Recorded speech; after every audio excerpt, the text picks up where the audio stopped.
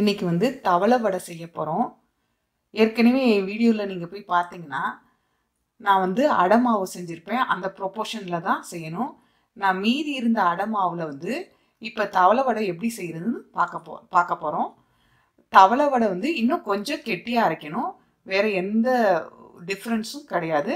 இப்போ வந்து எப்படி அதுக்கு வந்து ஸ்டெப்ஸ்ன்னு பாருங்கள். இப்போ பாருங்கள், இதுக்கு தேவையான பொருள் என்னன்னு பாருங்கள். கருவேப்பிலையை கட் பண்ணி வச்சுருக்கேன், கொத்தமல்லியை கட் பண்ணி வச்சுருக்கேன், 2 ஸ்பூன் அளவுக்கு இஞ்சியை ஃபைனாக கட் பண்ணி வச்சுருக்கேன். இதுக்கு வந்து பெருஞ்சீரகம் எடுத்துக்கிற போகிறோம். அப்புறம் வந்து இதை கடுகு எண்ணெய் போட்டு கடுகு தாளிச்சிட்டு இதை ஆட் பண்ண போகிறோம். பெருங்காயம் இருக்குது. தேங்காய் பூ வந்து பல்லாவும் எடுத்துக்கலாம், தேங்காய் பூவாகவும் எடுத்துக்கலாம். அடுத்தது வந்து பாசிப்பருப்பு. ஆக்சுவலாக வந்து ஒரு 25 கிராம் வந்து நான் எடுத்து வச்சுருக்கேன். 25 கிராமை 20 நிமிஷம் வந்து ஊற வச்சுருக்கேன். இந்த ஊற வச்சதை வந்து தண்ணியை வடிகட்டிட்டு இதில் ஆட் பண்ணிக்கணும். இப்போ வந்து தாளிச்சிடலாம். அடுப்பு ஆன் பண்ணிட்டேன். 1 ஸ்பூன் நல்லெண்ணெய் ஊற்றுறேன்.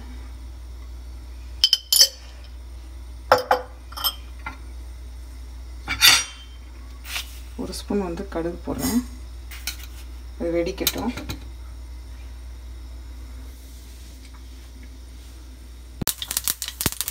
கடுகு வெடிக்குது. பெருங்காயத்தூள் போடுறோம்.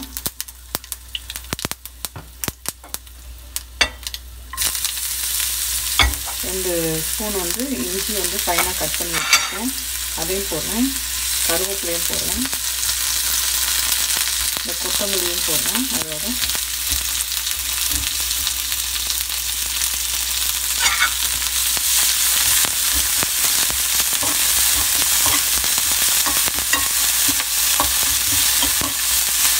எல்லாத்தையும் நம்ம வதக்கிட்டு தான் போடுறோம்.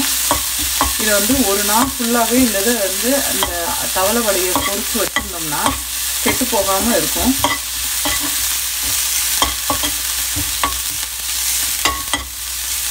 இந்த தேங்காய் பூவையும் அதோட ஆட் பண்ணிக்கிறேன். தேங்காய் பல்லாக இருந்தாலும் அதோட ஆட் பண்ணிக்கலாம்.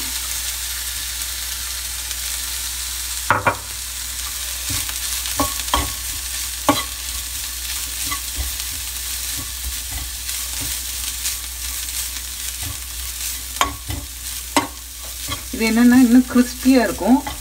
அடை வந்து நம்ம தோசையாக ஊற்றணும், இது வந்து கிறிஸ்பியாக இருக்கும். இதில் வந்து வெங்காயத்தை வந்து நம்ம கட் பண்ணி போடலாம்.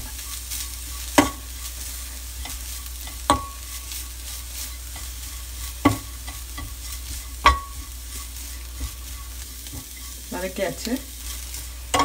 இப்போ ஆட் பண்ணிக்கலாம்.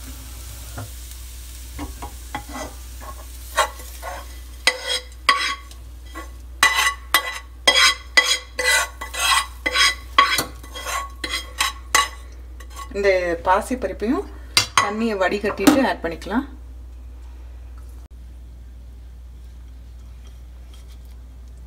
இதையும் ஆட் பண்ணுறேன்.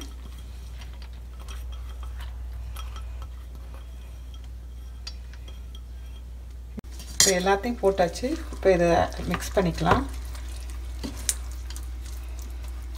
இதோட 1 ஸ்பூன் பெருஞ்சீரகத்தையும் ஆட் பண்ணிக்கலாம்.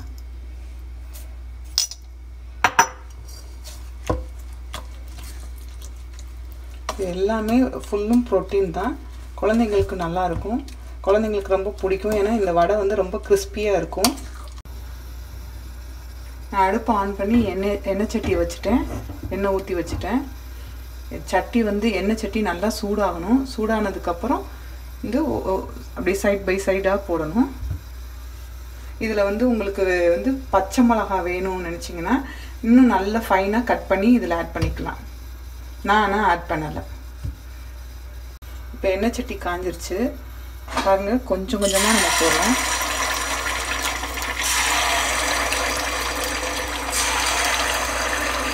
இந்த வடைக்கு வந்து ஷேப்பே இருக்காது. ஆனால் எப்படி வேணால் நம்ம இப்படி ஜஸ்ட் எடுத்து அப்படியே எடுத்து போட்டுடலாம். கொஞ்சம் ஏன்னா பருப்புனால கொஞ்சம் வேகணும். ஸோ அது இப்போ போய் கரண்டியை வச்சு அதை கிளறக்கூடாது. கொஞ்சம் நேரம் வேகட்டும். அடுப்பை இது மீடியமில் தான் வைக்கணும். பாருங்கள், அதுவே மேலே ஏறி வருது. அந்த டைமில் இதை டேர்ன் பண்ணணும். அடுப்பு வந்து மீடியமில் ஒரே ஃப்ளேமில் தான் வைக்கணும். கூட குறைச்சுன்னு ஏற்றக்கூடாது.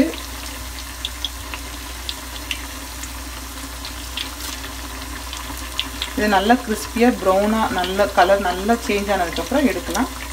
உள்ளே இருக்கிறதும் வேகணும், அதனால் மீடியமில் தான் வைக்கணும். இது பாருங்கள், ரெண்டு பக்கம் அப்பப்போ வந்து இந்த சைடு டர்ன் பண்ணிக்கிட்டே இருக்கணும். ஒவ்வொரு சைடாக டர்ன் பண்ணிக்கிட்டே இருக்கணும். ஒவ்வொன்றா டர்ன் பண்ணிக்கிட்டே இருக்கணும். பாருங்கள், நல்லா கிறிஸ்பியாக வந்துருச்சு பாருங்கள்.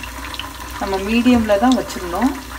ஸோ மீடியமில் வச்சு தான் இது பண்ணோம். ஏன்னா அப்படின்னா தான் உள்ளே வந்து ஃபுல்லாக வேகும். ஏன்னா வெளியில் வந்துட்டு உள்ளே வேகாமல் இருக்கும். இப்போ இந்த அடமாவு இன்னும் கெட்டியாக அரைச்சிருந்தோம்னா இப்போ இந்த அடமாவுலே வந்து நம்ம தவளை வடையும் சுடலாம். இப்போ இதிலே முருங்கைக்கீரையோ இல்லை ஏதாவது ஒரு கீரை நமக்கு பிடிச்ச, இப்போ சின்ன பசங்களாம் சாப்பிட மாட்டாங்க கீரையை. இப்போ அந்த அடையோட கீரையை போட்டோம்னா அதுவும் ஒரு டிஷ் ஆகிடும். நான் நல்லா கிறிஸ்பியாக எடுத்திருக்கேன். உங்களுக்கு இதை விட இன்னும் கொஞ்சம் முன்னாடி இதுக்கு முன்னாடி இதில் பதத்தில் நீங்கள் எடுக்கணும்னு நினச்சிங்கன்னா எடுத்துக்கலாம். நான் வந்து கிறிஸ்பியாக இருக்கணுன்றதுக்காக இந்த மாதிரி எடுத்திருக்கேன்.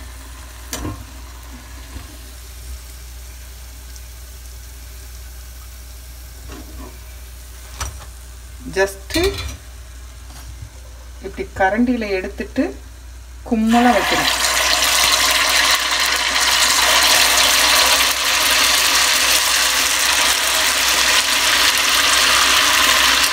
எண்ணெய் வந்து கையில் இருக்கக்கூடாது. அதுவே பொங்கி வருது பாருங்க.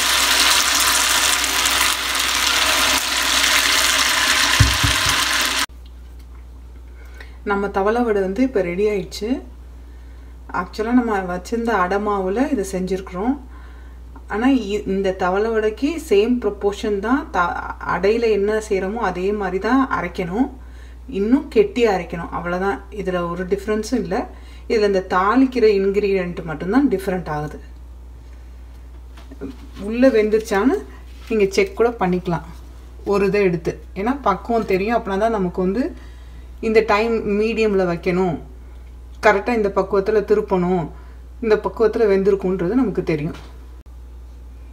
செஞ்சு பார்த்துட்டு எப்படி இருக்குன்னு கமெண்ட் பண்ணுங்கள். பிடிச்சிருந்ததுன்னா லைக் பண்ணுங்கள், சப்ஸ்கிரைப் பண்ணுங்கள்.